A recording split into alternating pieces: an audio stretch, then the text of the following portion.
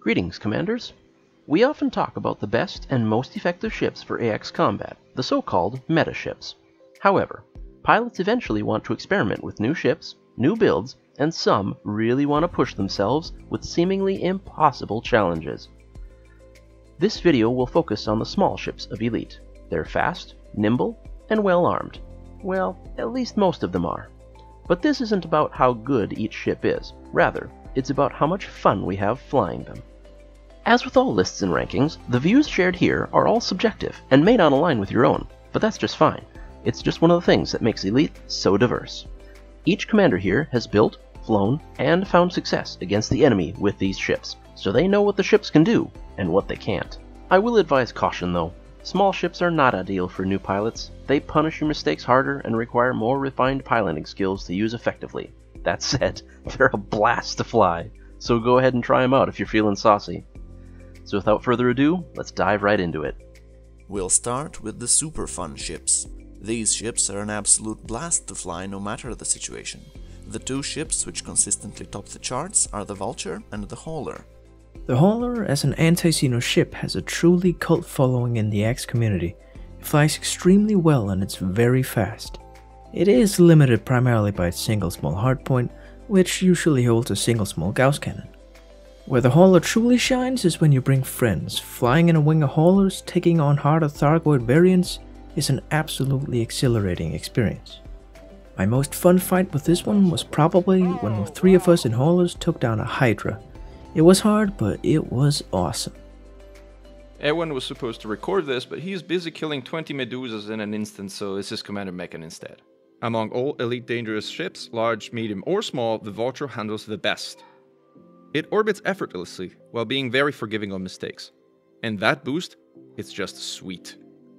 The 2 large hardpoints may feel underutilized equipped with medium Gauss cannons, as there is no large Gauss, yet coupled with its 4 utilities, it is enough to go after Medusas and smaller interceptors. The Vulture's main drawback is its inability to use flak or a beam. Flak flying is fun though. Furthermore, taking on a Hydra will require a lot of ammo synthesis. Ammo synthesis is not fun. Fight something else with it. A1's most fun fight with the Vulture was a 1 vs 3 skirmish against the Medusa and 2 Basilisks. The constant non-stop action felt exhilarating. Attack runs involved dodging around swarms under heavy fire, taking full advantage of the ship's exceptional agility. Just short of the most fun but still incredibly enjoyable to fly, the Dolphin, Imperial Courier, Sidewinder and the Diamondback Scout make up the very fun tier. The Dolphin may seem like only a meme ship, but it is a viable Anti-Xeno ship in disguise. I think Saud Kruger forgot to add a hardpoint. It is the coldest of all ships and has ample internals and utilities. Mine typically has a luxury cabin fitted. The flight model allows for solid orbiting, with good pitch and yaw rates making it a joy to fly. The biggest drawback is the 2 small hardpoints. The Dolphin has to fly flakless, no beam, and with Gauss as the only real weapon choice. Weaker interceptors will test your orbiting. A Medusa will require expensive synthesis. The Imperial Courier is a popular racing ship. It is also popular in AX. Speed and agility coupled with strong thrusters make for great orbiting. Sporting 3 medium hardpoints and plenty of utilities, it is an excellently armed small ship. It also has the most fighter-like cockpit. Yet, the Courier is locked behind the Imperial Navy rank of Master. Last but not least, a small distributor limits both the fire rate and the fun factor, requiring double sinking to achieve its full fire rate. The DBS is an enormously underrated ship which suffers from years of being the ship that nobody wanted to fly.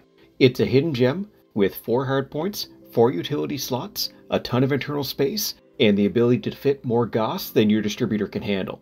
If you're coming from a ship that doesn't rely on boost to orbit, you will feel completely at home here since you have a naturally cold ship with wonderful thrusters and a tiny footprint that can punch way above its weight class without breaking a sweat. If I was to say that AX Combat had a perfect snub fighter, I think this would be it.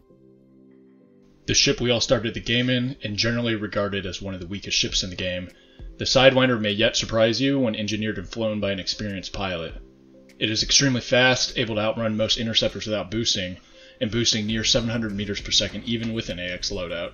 The Sidey is quite agile and orbits with ease. In short, it's a blast to fly. The Sidewinder's main drawbacks are that it is limited to only 2 utilities and only 2 small hardpoints. Not being able to mount a beam means waiting for an interceptor shield to decay on its own after each heart is destroyed in a solo fight, lengthening fights significantly or requiring you to fly with wingmates. The following ships are definitely fun, but they come with certain downsides which can detract from the overall enjoyment somewhat. The Viper Mark III is a fast ship. Its powerful armament, paired with the authority the thrusters have, makes for a comfortable setup, but the 2 utility slots and small power distributor limit its potential and make for a synth-intensive fight. The power plant, being as small as it is, also requires you to come up with some creative power management solutions, but if you can figure that out, you'll have a light and speedy AX ship that orbits nicely and can really dish out the damage while frustrating the Thargoid you're dancing around. I'd say that the Diamondback Explorer is the most underrated among the small Anti-Xeno ships. It's a little bit like the Federal gunship of smalls. It handles like a brick and it's pretty slow, but it packs a real punch. The true magic with the DBX happens when you realize that it's fundamentally a boost orbiter. Put that little beast on a near-permanent boost cycle and it'll suddenly forget how heavy it is and dance around happily while hitting like a small truck.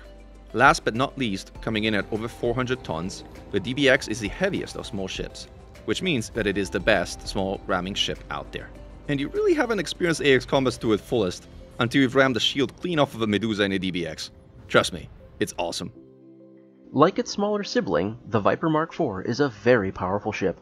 Its boost is the second most powerful in the game, and the maneuvering thrusters are simply fantastic. However, that comes with the downside of being a much heavier ship, which results in a lower top speed. Orbiting is quite nice, but you're still going to feel limited by the 2 heatsink launchers.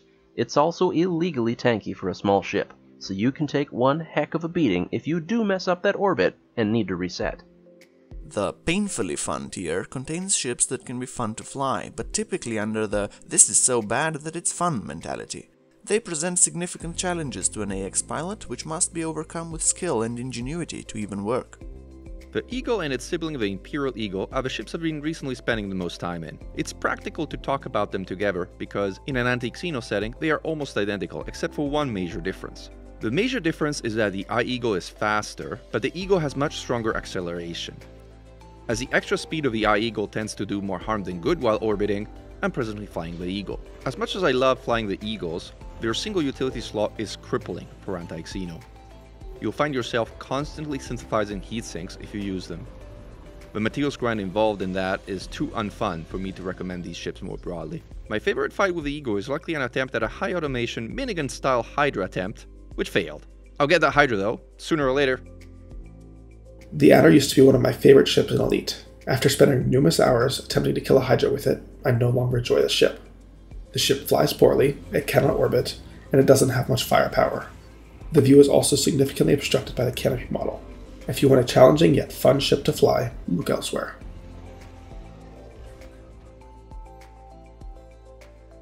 Ah, the classic Elite ship, the Cobra Mark III.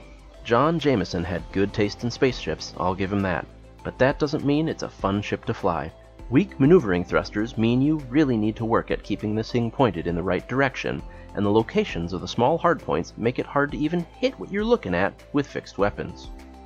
The 2 heatsink launchers also mean you'll be synthing after each attack run, so come prepared with plenty of reloads. On the upside, there is a lot of internal space, so you'll be able to fit everything you need inside. And here at the end is the ship that everyone seems to want but can't have. Don't worry, you're not missing out on much here, folks. The Cobra Mark IV is an up-armored variant of the Cobra Mark III, with increased carrying capacity, an additional hardpoint, and better weapon convergence. As it is only available to commanders who pre-ordered Horizons before its launch, not many commanders in the game today have access to it. If this is you, don't fret, as you aren't missing out. Unengineered, the ship is an absolute brick, and unfortunately engineering does little to change this. With a careful build, it can boost just barely above 450 meters per second, but its turn rate is horrible and is even worse when your speed is outside the throttle blue zone.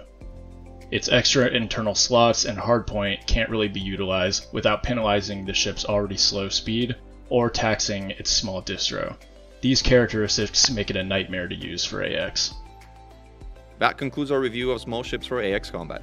Please remember, small ship AX is hard mode AX. You'll find links to the build we used in the video description. We're not recommending you use these are just builds we use for fun.